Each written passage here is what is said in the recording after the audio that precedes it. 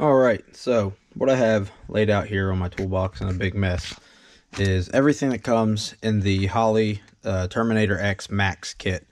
So that is the ECU, main engine harness, the touchscreen, there's a couple pigtail adapters here, injector harness, wideband O2 sensor.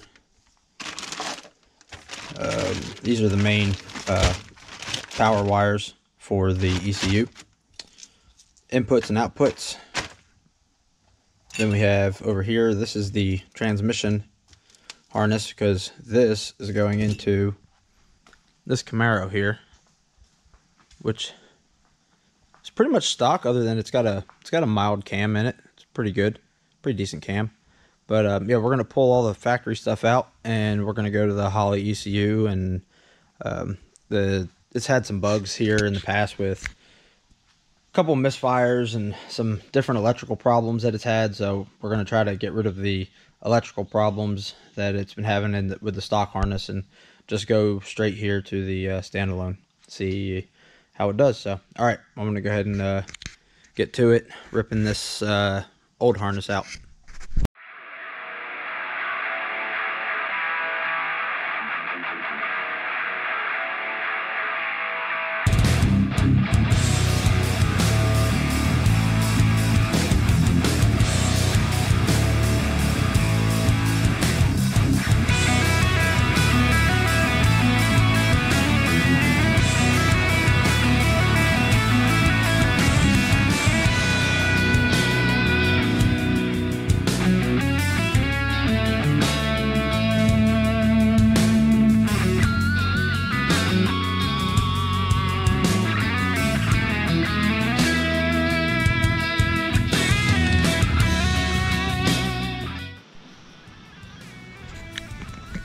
Alright, so we're here.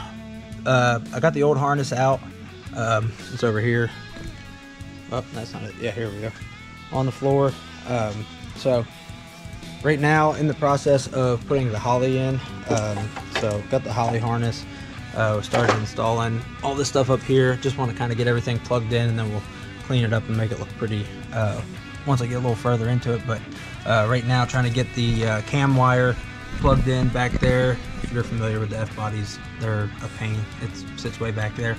But we're actually going to go ahead and since he's going to run this as a drag car, it's not running any emissions stuff, so we're actually going to use the vacuum port over here on the intake right here to provide a signal, or a vacuum signal, to the built-in map sensor that the Terminator X has on it. So that way we're not even going to use the map sensor that goes in the back.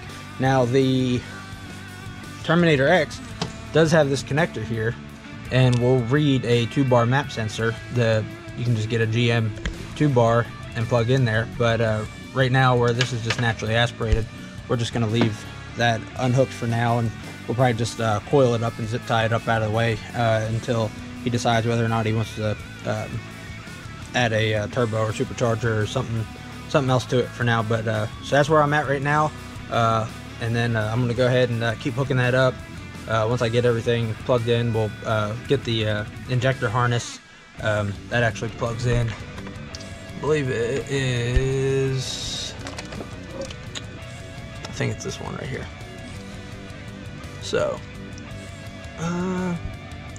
maybe it's one of those. This is the can, or the inputs and outputs, not the can, the inputs and outputs. And then I believe it's this one, is the injector harness. And then the injector harness actually is right here.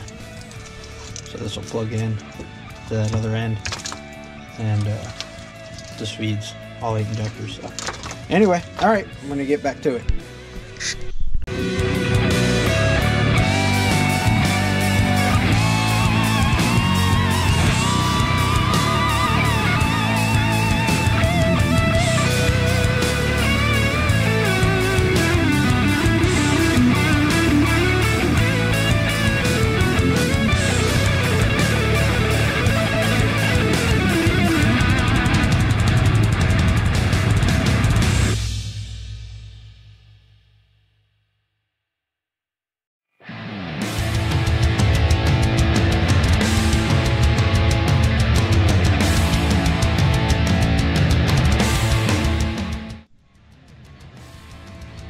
Okay, so I got the wideband installed here, and everything's just hanging. I'll secure all this up here once we get a little further. I'm just trying to get all my connectors hooked up.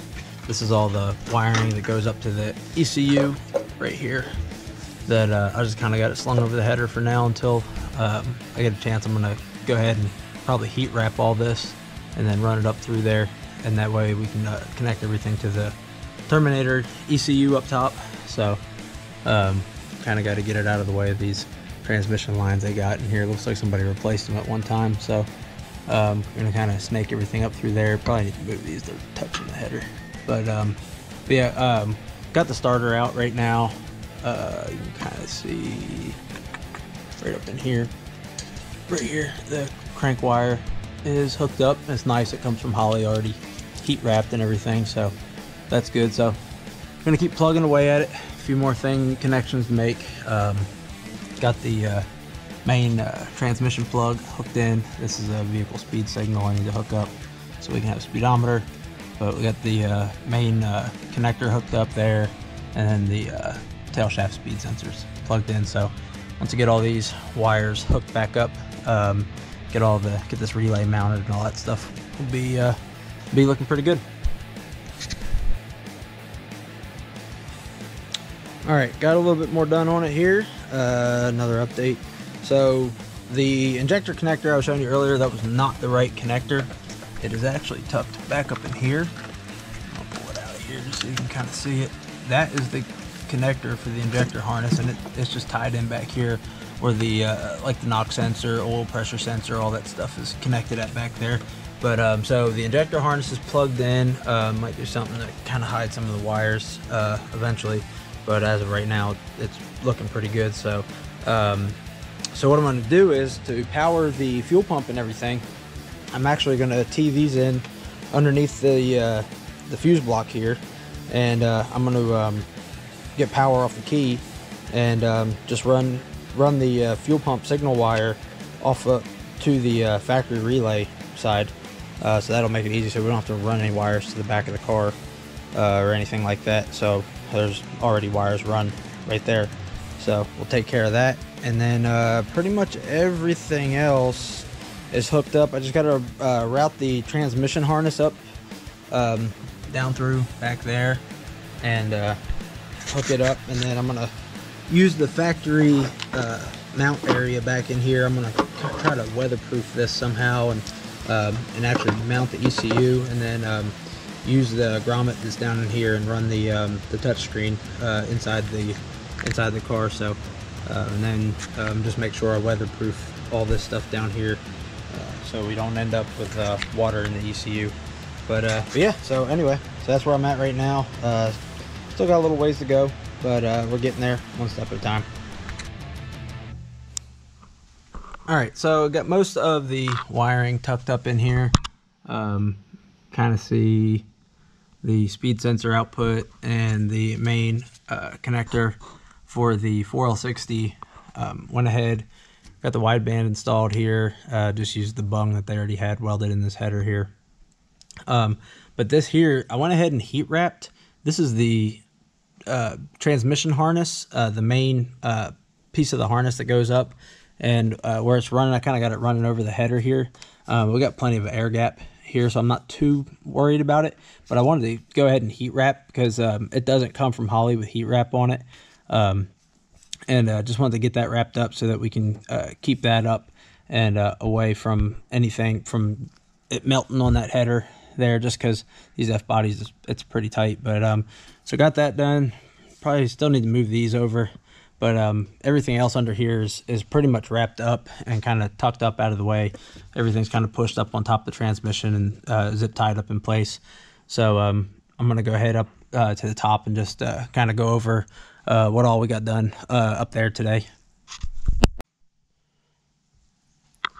And back up top now. Got most of this pretty much secured, and injector harness is in. Right now you can kind of see down here, that's just that extra map wire that's tucked down there for the 2-bar. I just tucked it under there for now just to keep it out of the way.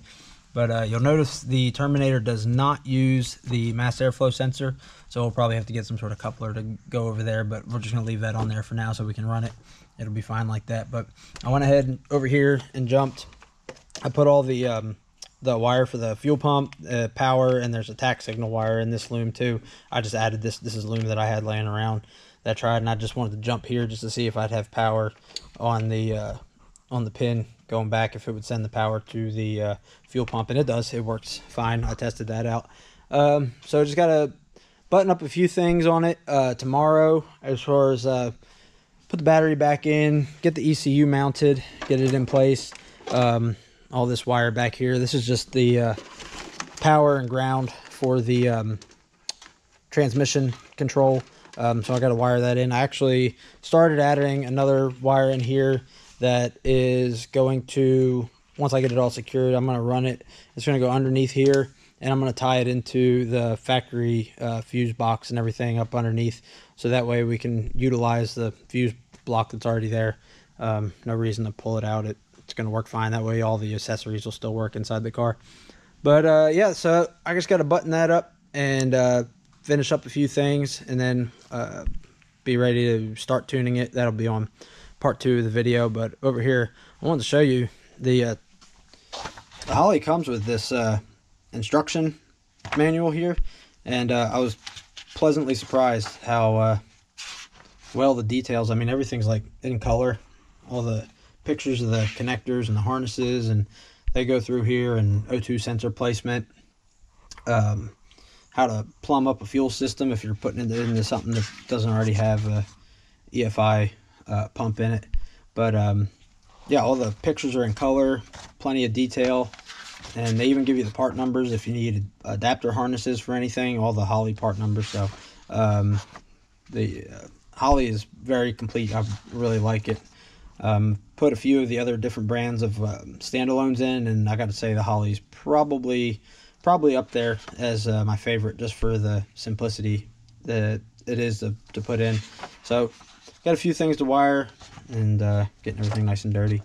But so yeah, anyway, I just got to tomorrow I got a ECU mounted, get the main power. This is just the main battery power. This goes straight to the battery, so once I put the battery back in it, we'll hook that up, hook up this this here to the, just to vacuum on the manifold. Just going to use the vacuum port, and then I'm actually going to use these are the actual fan relays, the stock fan relays out of the Camaro. I'm going to take these and wire in the fans, and then just use the input and output wires here. I think it's this one, the gray and the yellow and gray and red. I think those are the ones. But yeah, anyway, so I'm going to do that so that I can run the factory F-body fans. The factory fans work pretty good on these cars, so I'm going to go ahead and do that. But I'm going to wrap it up for now, and then we'll come back with part 2. Part 2 will just be finishing up installation and then getting to tuning on the Terminator. All right, we'll catch everybody later.